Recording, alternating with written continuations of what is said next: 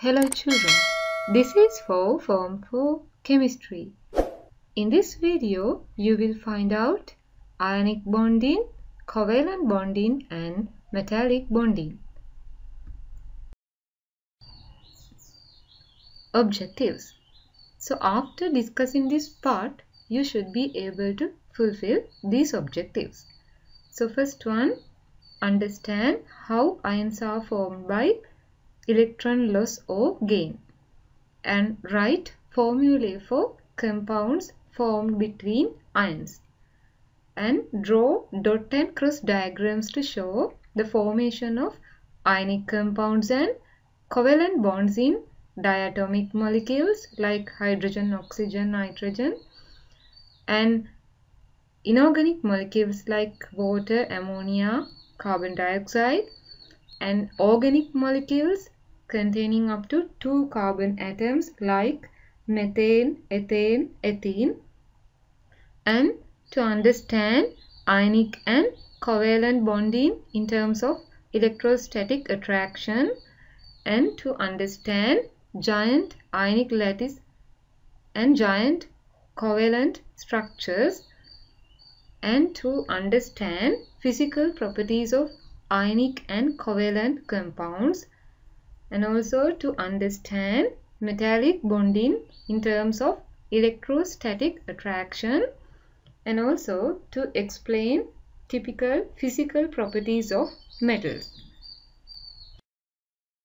So first we will see what are the types of chemical bonding. So there are two types of chemical bonding. They are ionic bonding and covalent bonding. So when atoms gain or lose electrons to attain noble gas configuration, it forms an ionic bond. And when atoms share electrons to attain noble gas configuration, it forms a covalent bonding. So what is noble gas configuration? The group 0 elements in the periodic table are known as noble gases because they are almost completely unreactive, as their outer shell is full and there's no tendency to lose or gain or share electrons. So the elements in group 0 have 8 electrons in their outer shell apart from the helium. So helium has 2 outer electrons, which is called as duplet configuration, and all the other noble gases have an octet configuration where 8 outer electrons are there.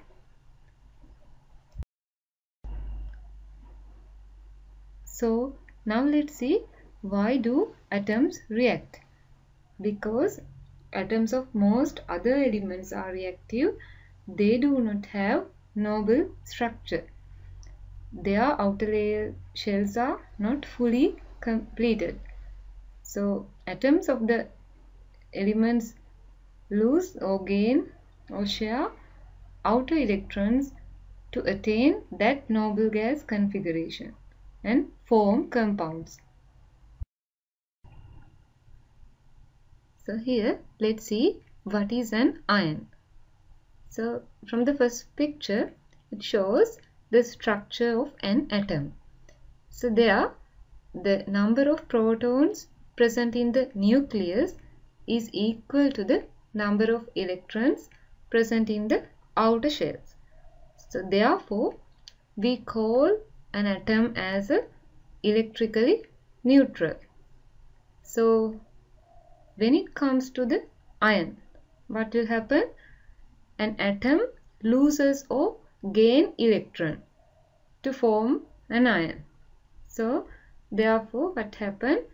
The number of protons present in the nucleus not equal to number of electrons in the outer shell.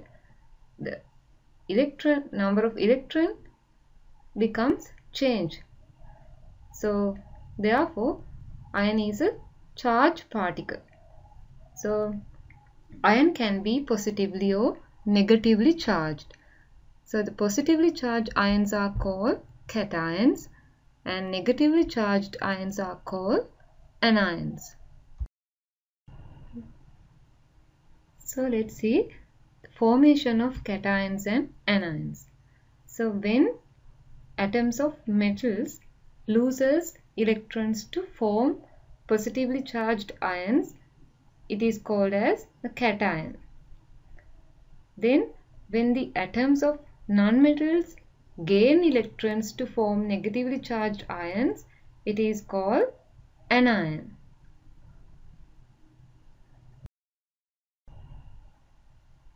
So here you can see an example for cation. So let's see the formation of sodium plus iron. So sodium atom has 11 electrons. So and there has one electron in the outer shell. So this electron is very unstable one. So in order to become more stable atom, it loses that electron from the outer shell, so and form the noble gas configuration. So therefore when it loses one electron, the number of proton, the net charge become +1. So this becomes a positively charged ion. So then we call this sodium plus ion. So this is an example for an ion. So here you can see the formation of chloride ion. So in the neutral chlorine atom, it consists of 17 protons and 17 electrons. So the positive charges will cancel out from the negative charge. So there you can see there are 7 electrons at the outer layer. So if one electron will receive to chlorine atom, it will have the noble gas configuration. So it is more stable structure than this one. So what will always chlorine atom try to do is somehow it will try to fill this electron. So if this neutral atom accept one electron, the number of protons in the ion becomes less than number of electrons. So the extra electron gives an ion where overall negative charge. So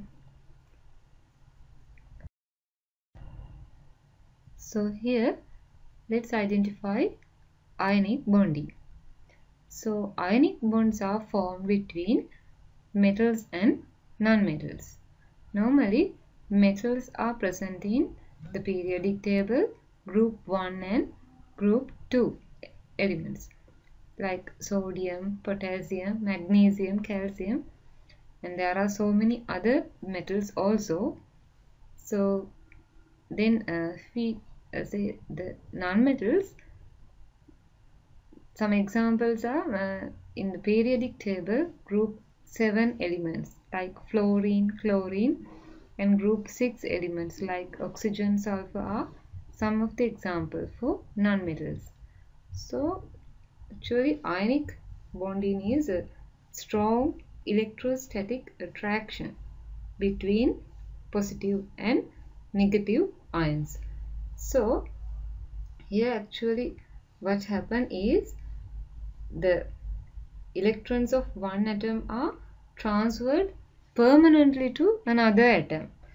So the atom that loses electrons become a positively charged ion or cation, while that other ion which gains electrons becomes a negatively charged ion. So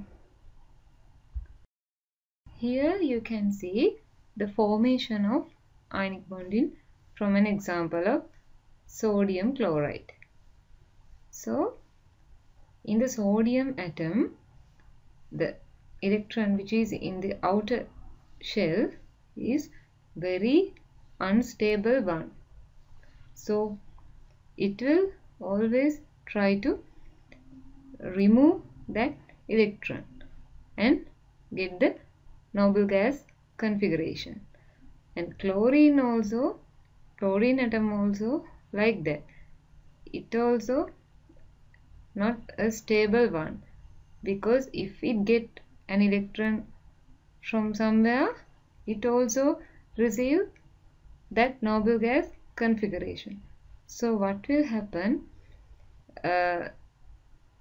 if sodium and chlorine atoms are close together? What will happen?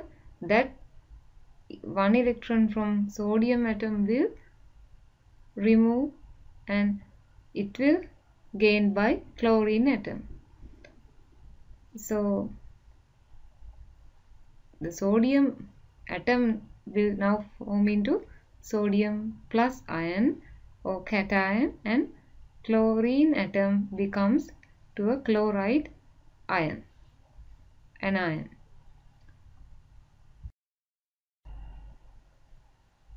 So let's see dot and cross diagram. So dot and cross diagram represent the transfer of electron from metal atom to non-metal atom. So electrons from one atom are shown as dots, and the electrons from the other atom are shown as crosses. For example, when sodium reacts with chlorine, the electrons transfer from sodium atom to chlorine atom, and it will represent as this. And so the charges of the each ion is displayed at the upper right corner of the each atom. So this is the way how the dot and cross diagram should be drawn. So this is an example for ionic bonding. Here you can see the formation of magnesium chloride. So this formation can be thought as a reaction between magnesium metal and chlorine gas. So here since this magnesium atom is a metal in group 2, it tends to lose its two outer shell valence electrons to achieve its complete octet. So it donates its valence electrons to two chlorine atoms, and then it forms to magnesium 2 plus ion. And therefore by receiving or by gaining those two electrons by those two chlorine atoms, they also can complete their octets and forms two chloride ions. So there what happens? The opposite charges of magnesium 2 plus and two chloride ions attract them each other and forms an ionic bond. So here this is another example. It shows how lithium fluoride ionic compound is formed. So here the electron of the outer shell of lithium will transfer into fluorine atom and forms lithium plus ion and fluoride ion, and by the opposite charges of lithium plus ion and fluoride ion, they will attract them each other and forms the ionic bond. So now let's see, why do atoms react?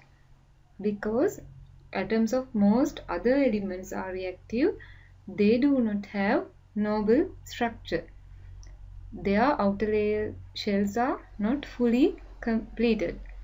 So atoms of the elements lose or gain or share outer electrons to attain that noble gas configuration and form compounds.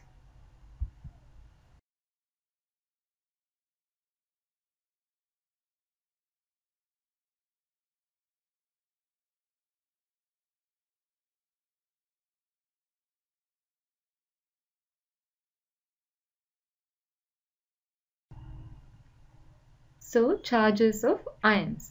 So, when you are going to deduce a chemical formula of an ionic compound, so you cannot work out without knowing the charges of some ions. So, therefore, you have to learn them. So, some of the ions that you need to be learned are shown in this table. So, here the positive ions have shown in green color and negative ions are shown in ash color. So, here you should know that all metals form positive ions. So, some of the examples only here given, some of the examples. So, zinc forms zinc 2+ ion and silver forms Ag+ ions and hydrogen forms H+ ions and ammonium forms NH4+ ions. So, apart from that, there are some other positive ions that you should know, that in lead oxide, lead forms lead 2+ ions and iron 3 chloride, it has iron 3+ ions and copper 2 sulfate contains copper 2+ ion. And when it comes to negative ions, so negative ions, the most commonly used negative ions when you are dealing with chemical formulae, nitrate ion, NO3- ion, and hydroxide ion, OH- ion, and carbonate, CO3 2-, and sulfate, SO4 2- ion.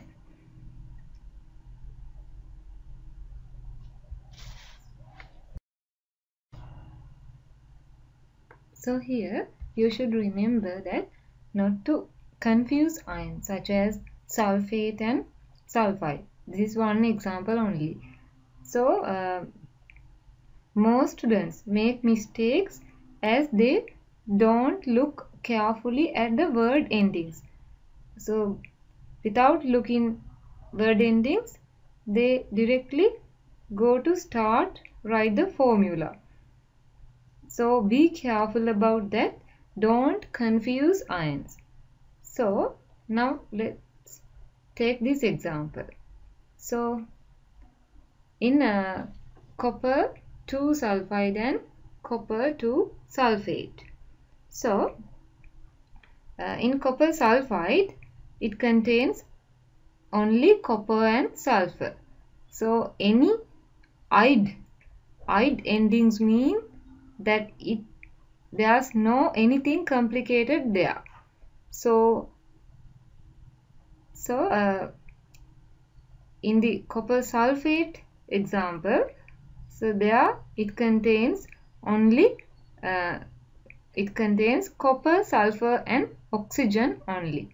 So the 8 ending means there is oxygen, but there may be some other as well, but oxygen, there is oxygen. So you should not confuse those ions. Here you are going to learn how to deduce formula for an ionic compound. So here are the steps you should follow when you are writing and balancing the formula. So here you are given example, find the formula for sodium oxide. So first what you should do, you should identify the cation and its charge. So actually cation should be the least electronegative ion. So normally cations are metals and they are located on the left hand side of the periodic table. So here in this example, sodium oxide, the cation is sodium. So you can see here from this periodic table, I have highlighted it in the group 1. So it is located in group 1 and forms a sodium +1 ion. So the charge is +1.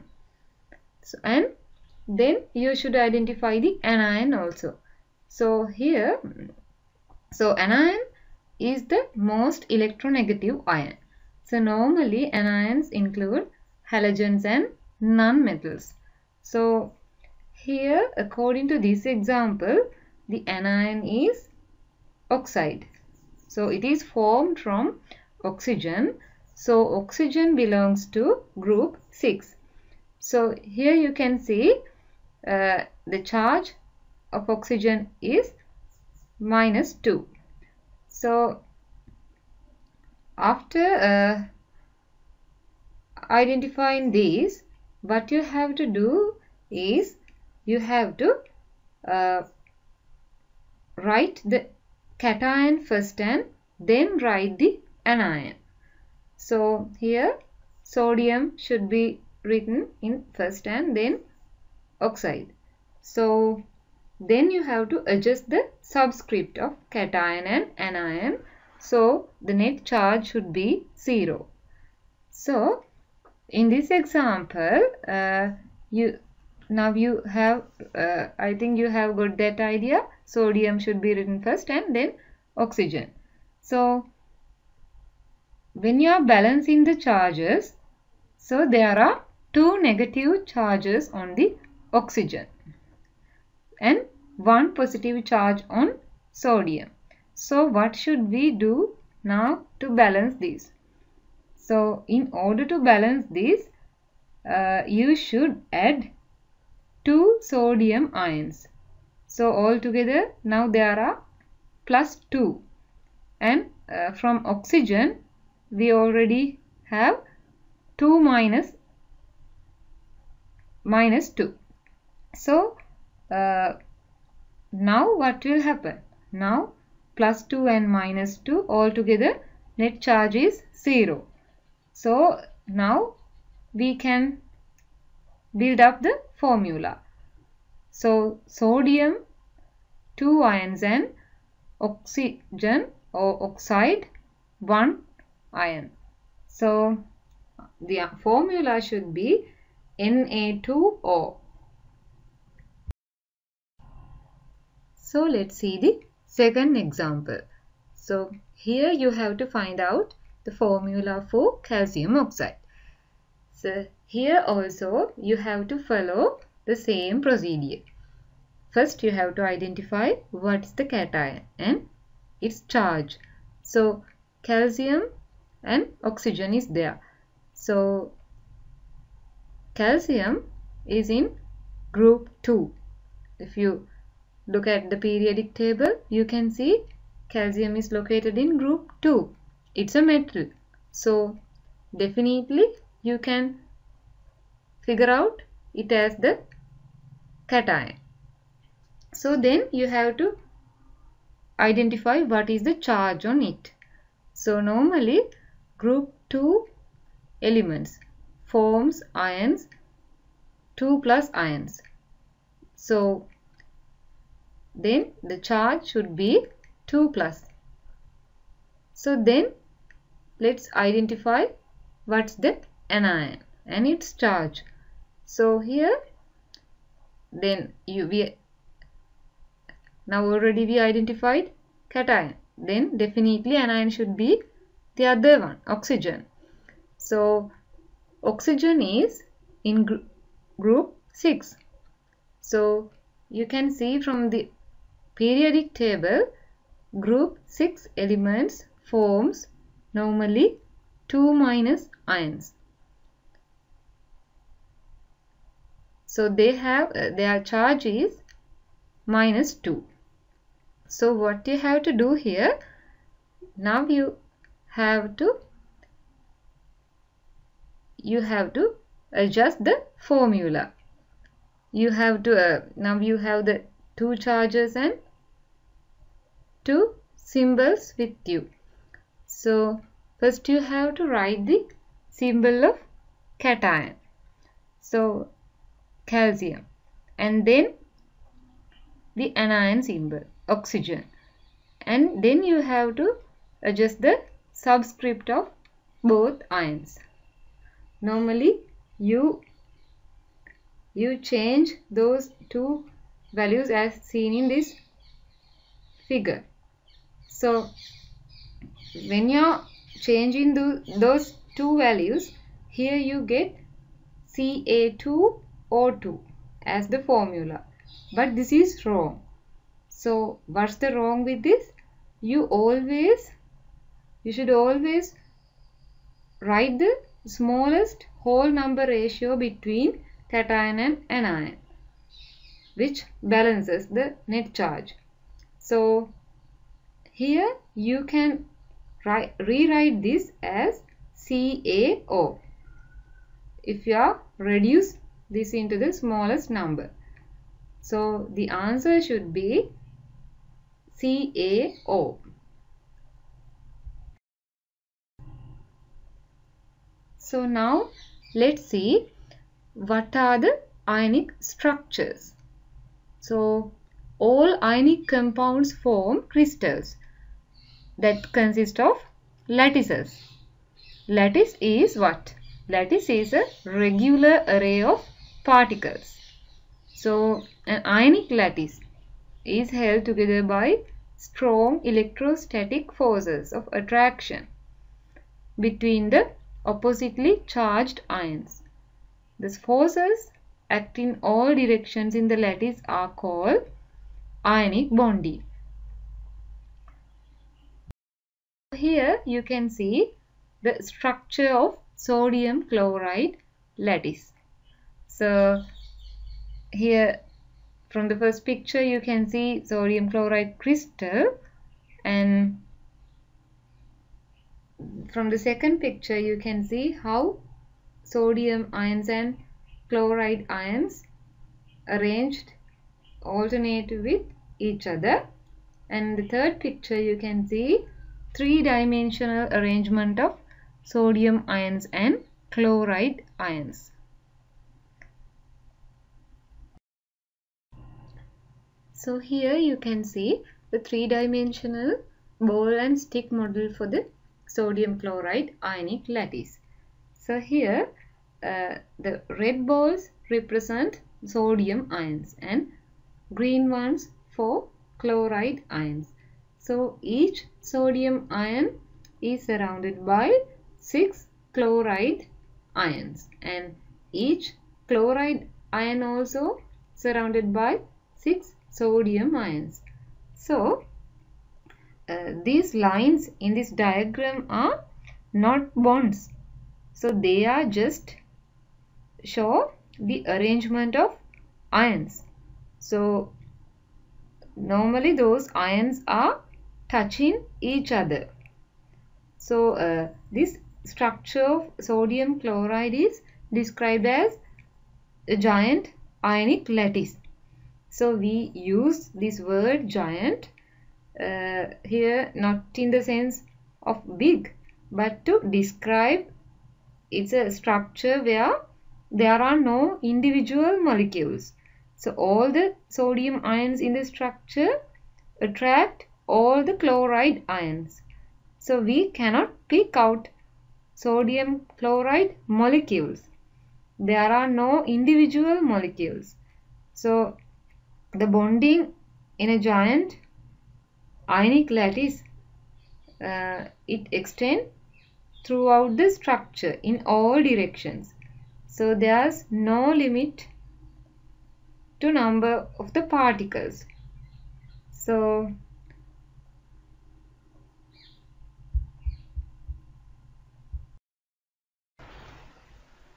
let's see the physical properties of ionic substances.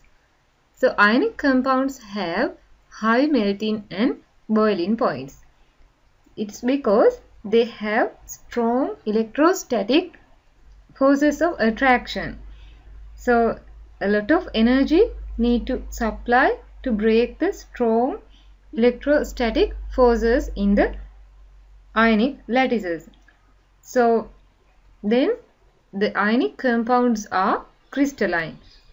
Most ionic compounds form crystal and not the amorphous materials.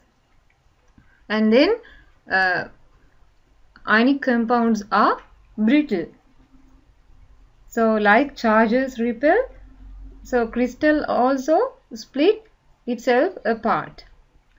So then the ionic compounds are mostly soluble in water. They are insoluble in organic solvents.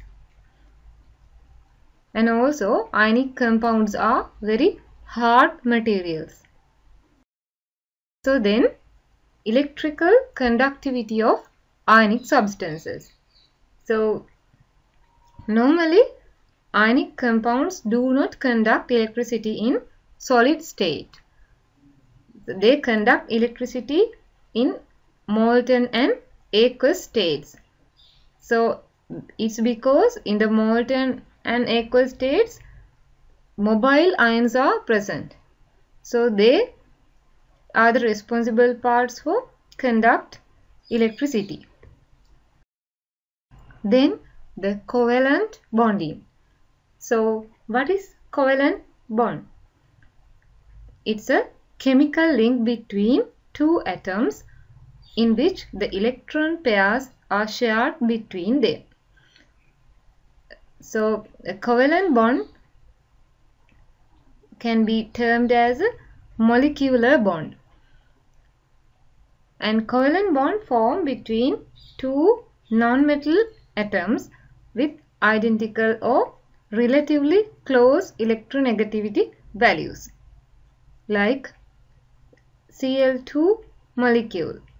They have identical electronegativity values.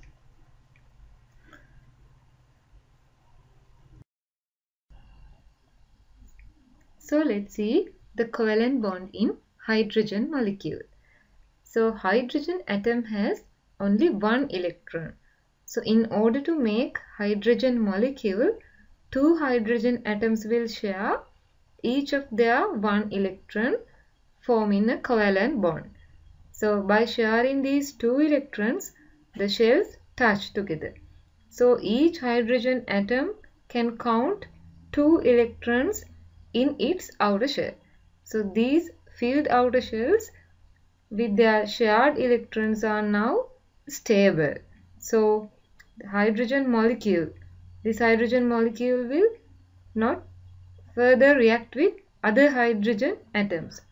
So and this pair of shared electrons between two hydrogen atoms forms a single covalent bond. Here there are no ions because electrons are not transferred from one atom to another. Only electrons are shared. So let's see octet rule. So this octet rule refers to the tendency of atoms which prefers to have 8 electrons in their valence shell.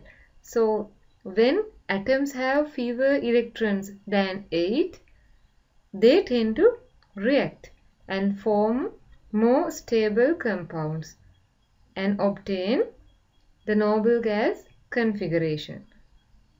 So they can share electrons. Now here let's see the covalent bonding in a hydrogen chloride molecule. Here also somewhat similar to hydrogen molecule. So the thing is their hydrogen atom is share an electron with chlorine atom. So there in the outer shell of chlorine atom there are 7 electrons. So in order to fill its outer layer, it needs only 1 electron. So it fulfills that requirement from hydrogen atom. So hydrogen also needs only 1 electron. Hydrogen also get that electron from chlorine. So both are sharing these 2 electrons together.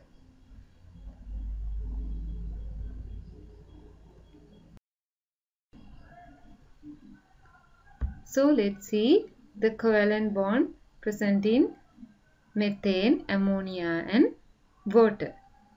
So first we will look about methane. So in methane there's 1 carbon atom and 4 hydrogen atoms.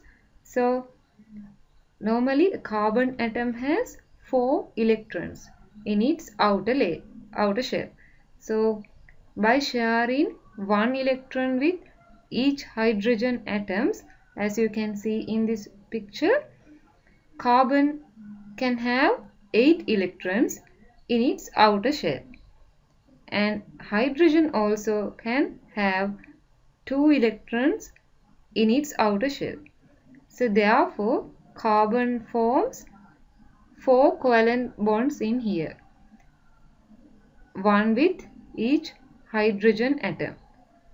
So the structural formula of methane is CH4. So then ammonia. So in the ammonia, it is composed of 1 nitrogen atom and 3 hydrogen atoms. So in hydrogen atom, there are 5 electrons in its outer shell. So therefore, it needs 3 other electrons to have 8 electrons in its outer shell. So in that case, ammonia forms 3 covalent bonds with hydrogen, as you can see this picture. So then water. So water, how water has composed? From 1 oxygen atom and 2 hydrogen atoms. So normally oxygen atom has 6 electrons in its outer shell, and so therefore it needs 2 other electrons to share and to have 8 electrons in its outer layer. So in water, oxygen forms 2 covalent bonds with hydrogen atoms.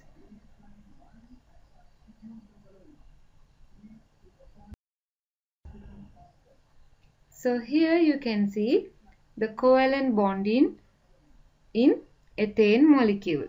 So this is somewhat complicated than the previous ones. So the bonding is actually similar to methane. So the specialty in here is there's another bond between carbon to carbon, covalent bond as well. So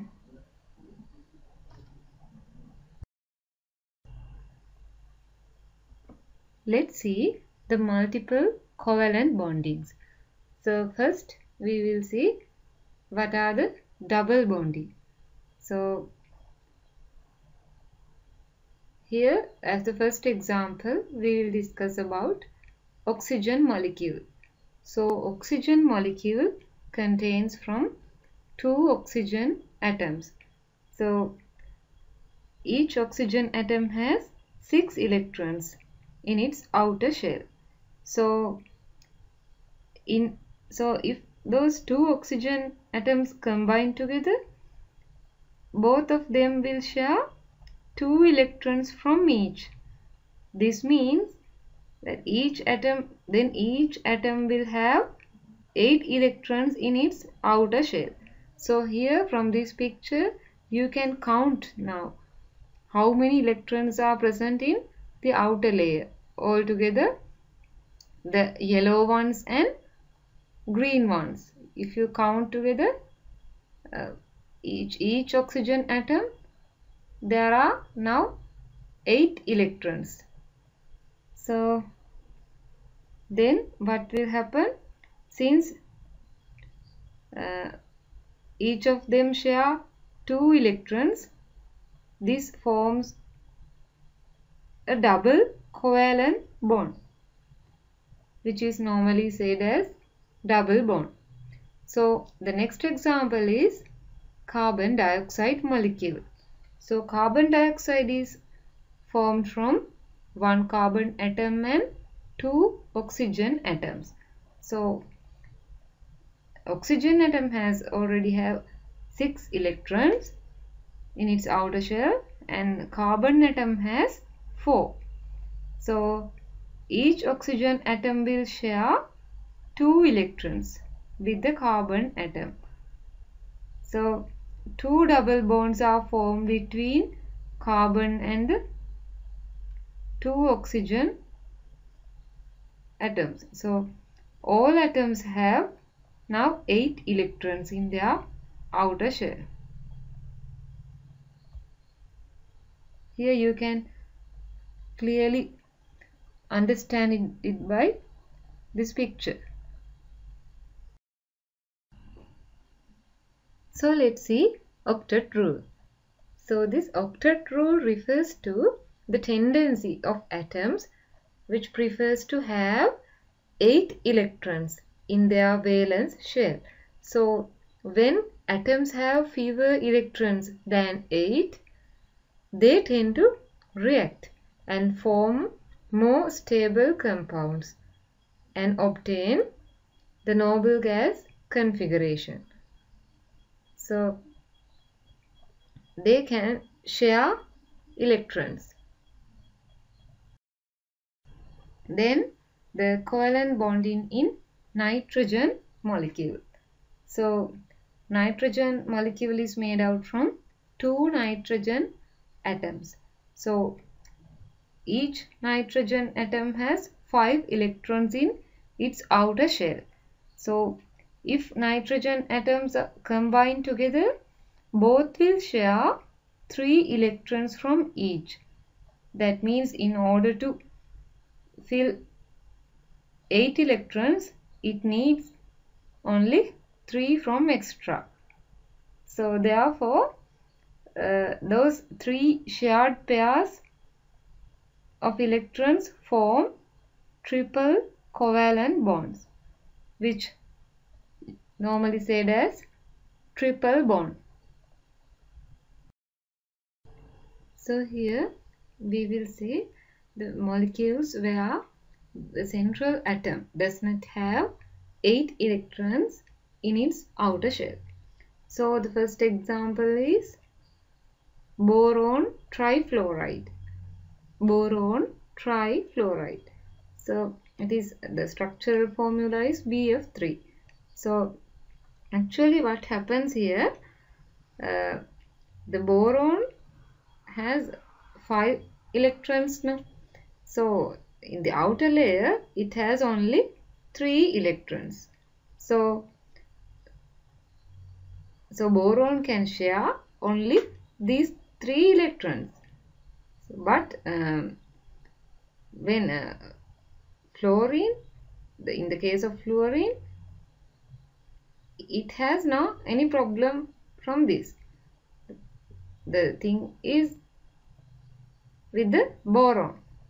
So what happened here, those 3 outer electrons of boron will combine with 3 fluorine atoms, and the fluorine, however, it will gain an additional electron and satisfy its octet. So but boron only has 6 electrons in its outer shell. So there's another example for this case.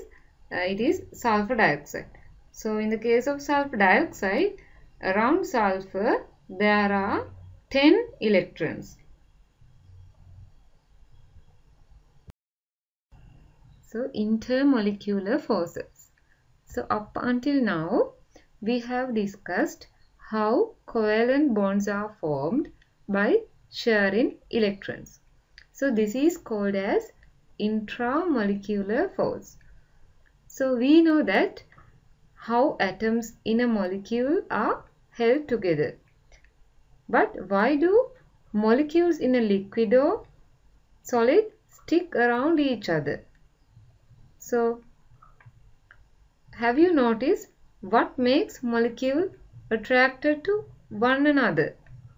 So these forces are called the intermolecular forces. So those are generally somewhat weaker than intramolecular forces. So from these pictures also you can see what is the intramolecular force and what is the intermolecular force. So normally the simple molecular structures has low melting and boiling point.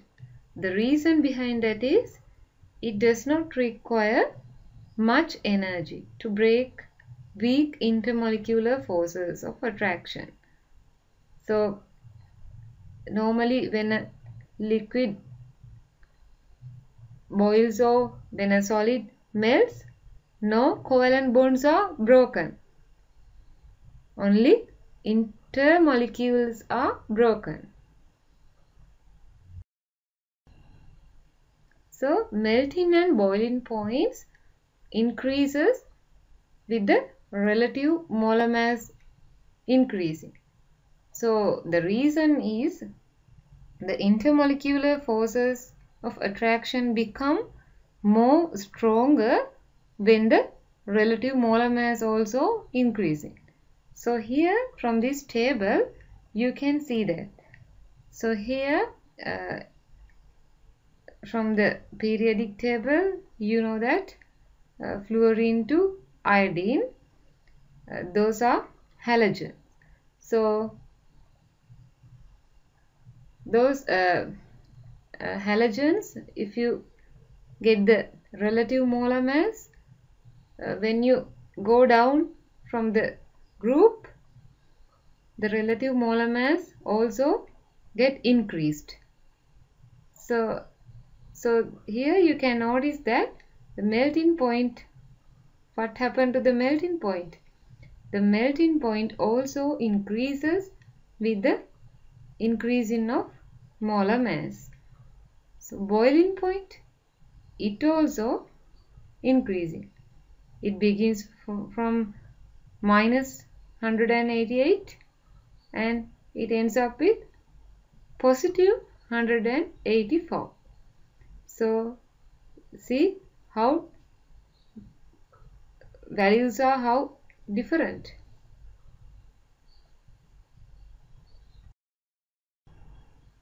So let's see the physical properties of covalent compounds. So normally covalent compounds do not conduct electricity. This is because the molecules don't have overall electrical charge and all the electrons are tightly packed in the atoms or in the covalent bonds. So they are not able to move from molecule to molecule. So and also their melting and boiling points increases with the increasing of relative molar mass. And covalent compounds tend to be insoluble in water. But there are some exceptions also. So an example, ethanol, ammonia and hydrogen chloride, HCl, are dissolved in water. most oftenly they are soluble in organic solvents. So here, this is another example. It shows how lithium fluoride ionic compound is formed. So here, the electron of the outer shell of lithium will transfer into fluorine atom and forms lithium plus ion and fluoride ion, and by the opposite charges of lithium plus ion and fluoride ion, they will attract them each other and forms the ionic bond.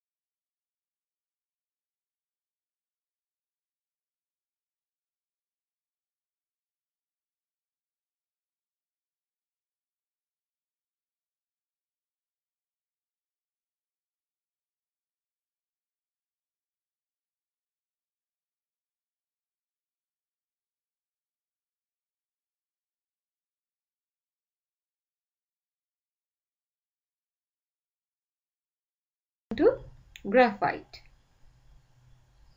Graphite is also a form of carbon.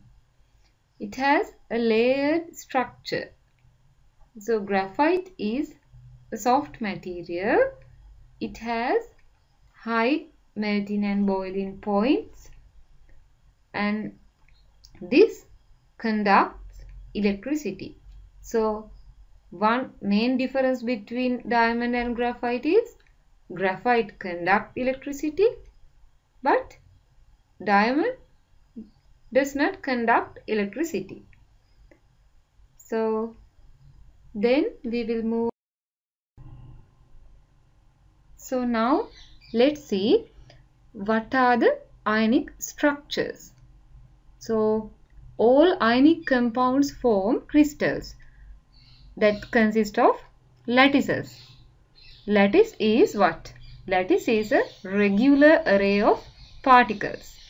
So an ionic lattice is held together by strong electrostatic forces of attraction between the oppositely charged ions. These forces act in all directions in the lattice are called ionic bonding. Metallic bonding. So the metallic bond is somewhat different from covalent and ionic bonds, but the purpose is the same. It is to achieve a lower energy state. So instead of a bond between two atoms in a metallic bond, it shares electrons between many atoms of a metal element. So all of the atoms in that small piece of metal are sharing a big pool of valence electrons. It is known as sea of electrons or delocalized electrons. So this big pool is like a free for all, in that any valence electron can move to any atom within the material. So this holds the structure together. Now let's see the physical properties of metals. So metals are hard and they have high melting points. And metals conduct electricity when they are in solid or molten state. So because they have delocalized electrons and they are free to move. And also metals are malleable. Malleable means they can be hammered into different shapes. So, and also metals are ductile.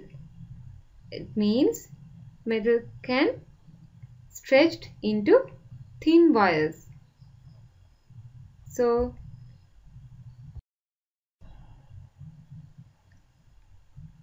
hope you have get more knowledge about ionic bonds, covalent bonds and metallic bonds. So now at the end of these chapters you have chapter questions. So now you can try for these chapter questions. So thank you all for listening.